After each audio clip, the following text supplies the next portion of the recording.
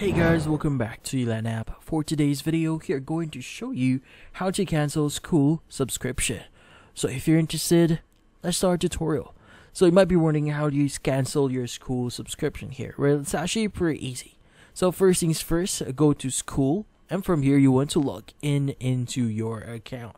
Now once you've logged in, typically at the top right, you should be able to see your profile picture or your profiles. In this case, go ahead and click on it and you should be able to see settings. Go ahead and click on it. Now from here, you should be able to see a bunch of things here. So that includes notifications, chat, invite, and even membership. So in membership, you should be able to see your current membership here. So if you want to cancel it, you could go ahead and click on the button that says cancel subscription.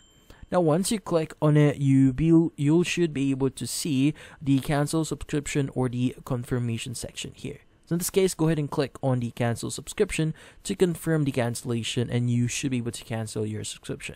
But in this case, if you cancel your subscription and you still have you still want to use it, well, you have until the end of your current month's subscription, or before the next year is going to be. So meaning there is still a few days that you can still access your Skool subscription, as long as your current subscription that you're already paid for is currently still active.